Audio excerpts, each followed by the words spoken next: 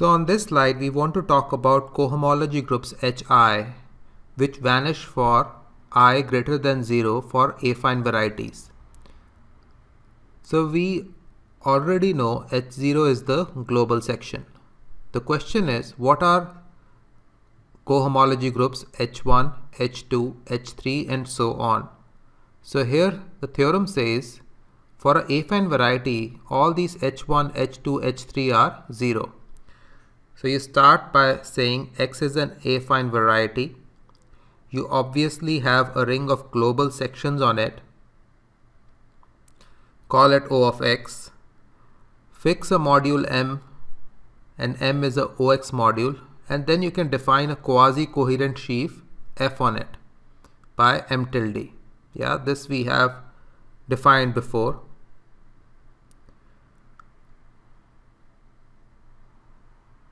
Now you fix a open cover of affine variety X. Yeah, this cover is U, and this I is a finite set. I is 0, 1, 2, 3, so on to M. So these are all standard affine sets. And our claim is for all I greater than 0, this Hi is 0.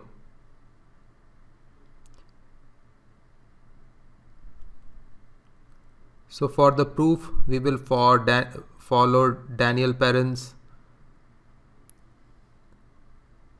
work from page 118.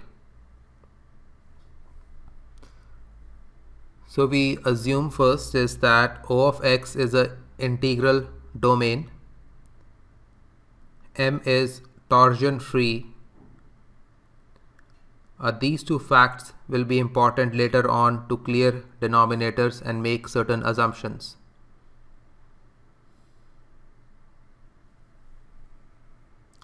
So the torsion free helps us in the sense that if F belongs to O of X and M belongs to M, Fm equals to 0 implies either F is 0 or M is 0.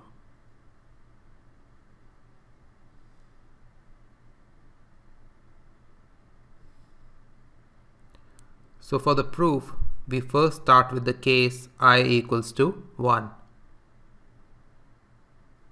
So first of all, we need to define these open covers. So say U of I is equal to U of Fi, where Fi is the element of the global section.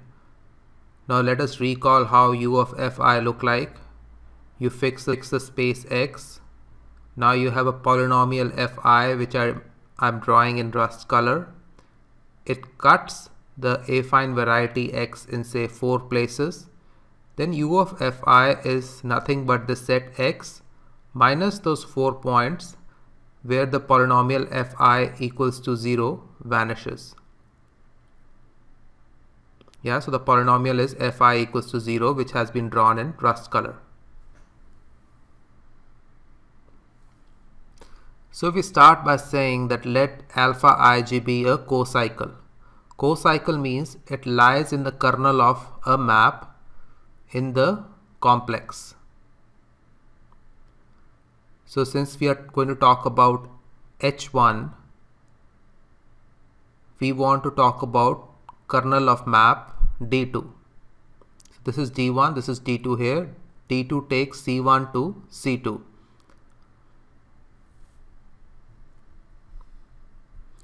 So let us remind ourselves that H1 is kernel of D2 over image of D1.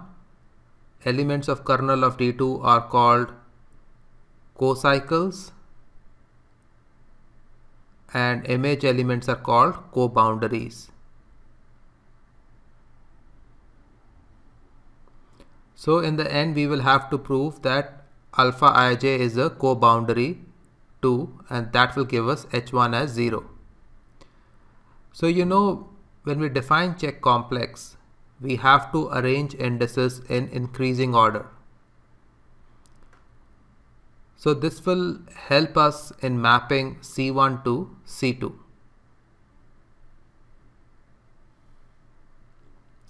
So we have the following cocycle relation. So we have to go from C1 to C2. And we are going to talk about kernel of D2. So let us remind ourselves how C1 looks like. So C1 looks like this, Fuij, and C2 looks like this, that Fuij is nothing but Ui intersection Uj, and then C2 looks like F of U I J K.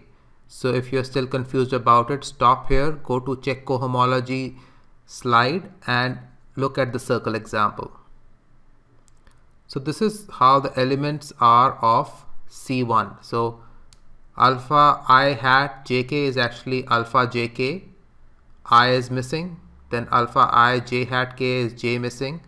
So these are all elements of the complex 1. Yeah, so jk lies in set ujk. Now I is at index 0.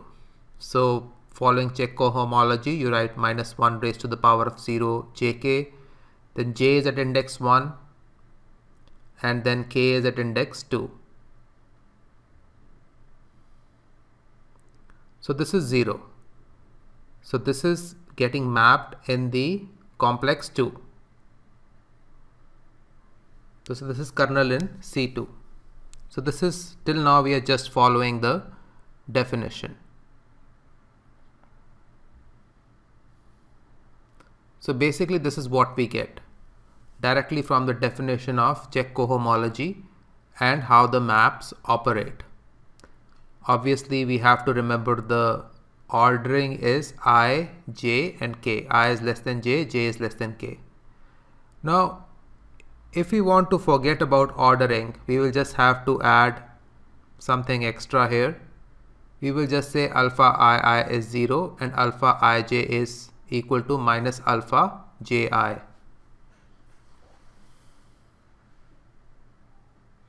Yeah, if we no longer want to arrange them every time in increasing order.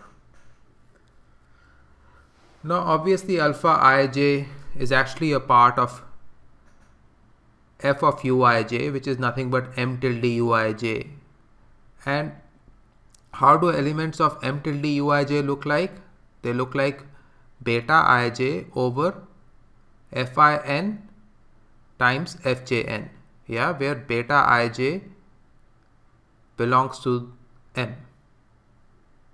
So again, this is just by definition of m tilde. So you have uij. So obviously uij means ufi times ufj, or u underscore fi times fj. So we can use the same n for all of the finite cover, yeah, because there are only finite number of open sets which cover it. So you can just use the same n.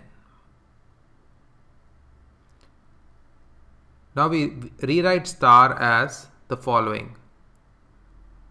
So we are just copying the formula or the expression we wrote for alpha ij.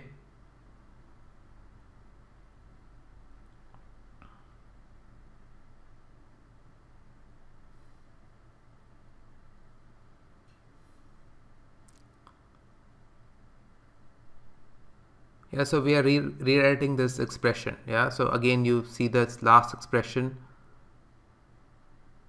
This is nothing but alpha ij. So we have the first expression is alpha jk minus alpha ik minus alpha ij. Now we are just going to rearrange this, and rearrangement will be possible because m is torsion free.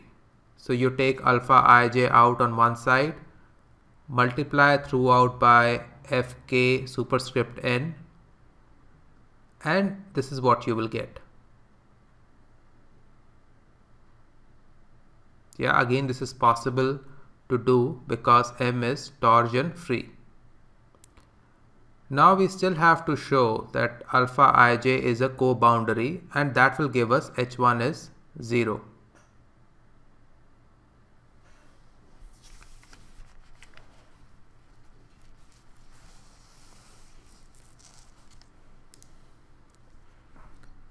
So we have to show that alpha ij lies in the image of T1. Only then h1 would be 0.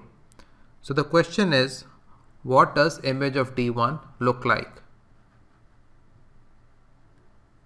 Now D1 is a map from C0 to C1. So this is how it will look like. C0 is f of ui and C1 is f of uij, which is f of ui intersection uj.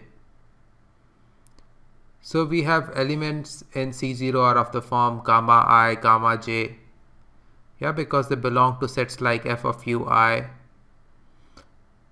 And we have to show that some combination of gamma I, gamma j, when D1 acts on it, it makes it alpha ij. So the most important relation we are going to use is that open sets UFI are equal to open sets UFI n.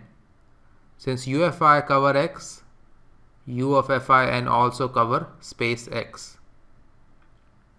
So covering the space X means that they will cover this ring O of X, and covering any ring means being able to generate the unity element of that ring. So if you are able to generate the unity element, you can just multiply by any element of the ring on the left hand side and you get its generators on the right hand side. So this is the important part. 1 is equal to summa of k equals to 0 to m, that is the index of the open covers. So this is important. This is the key to the proof.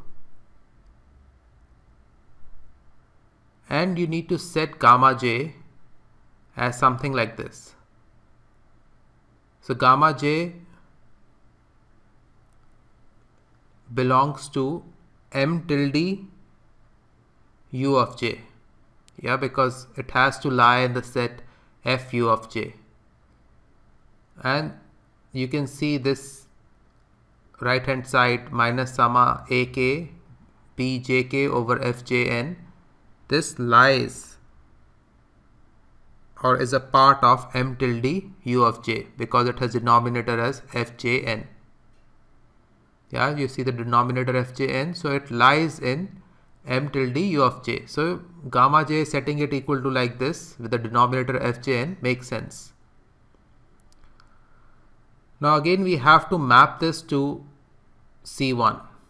So we have to write gamma I as gamma ij hat. Yeah, so j is missing, which is at index 1. And you write gamma j as gamma I hat j. I hat means I is missing. Again, I is at position 0. So you have to write minus 1 raised to the power of 0. So the mapping is gamma j minus gamma I. So now we just plug in. First we plug in the value of gamma j and then we plug in the value of gamma I. So minus minus becomes plus, ak remains the same. So you have, instead of j, you're just writing I. And that is pretty much it. Now you take this minus, yeah, you just take sigma ak out, and then you can say from the expression in double star that this first part is just 1 from the red part, and yeah, it's pretty much clear. Now alpha ij is part of image of D1 because it is gamma j minus gamma 1. Now we want to talk about these cohomology groups which are greater than 1. So we have already shown h1 is 0 and we want to adopt the same procedure. So precisely we will copy what we did for h1. So first you define alpha I0 all the way to II. So the numerator beta I0 all the way to II is nothing but a part of the module, and the denominator indicates that this lies in this sheaf m tilde ui0 all the way to II. Yeah, this you can see because the denominator has polynomials f subscript I0 superscript n then fi subscript 1 superscript n, and so on. Again, you have the partition of unity. This precisely follows from the previous slide. K is equal to 0 to m, that is the cover of the set affine algebraic set X. Again, this partition of unity follows from this argument u f subscript I is equal to u subscript f subscript I n. Yeah, and then you have to define these gammas. These gammas have one index less because they get mapped to alpha, so they lie in Ci. Yeah, and yeah, so you just put beta k and I0 to I minus 1. Again, the denominator is still, index is still I minus 1 because this is part of the sheaf u subscript I subscript 0 all the way to I subscript I minus 1, because we are going from a lower index complex to a higher index complex. A lower index complex has lesser intersections. So just like this sheaf here. Again, we have to talk about gamma I hat and so on. Notice that all these indices are I minus 1 indices, yeah, because I0 hat is not essentially in there. And then you do again permute, multiply with minus 1 raised to the power of index of the part which is missing, add them up, and you will get alpha, precisely like it was in case I equals to 1. Now we can rewrite this result, and you can say X is a affine algebraic variety, and you have this exact sequence of quasi-coherent sheaves on it.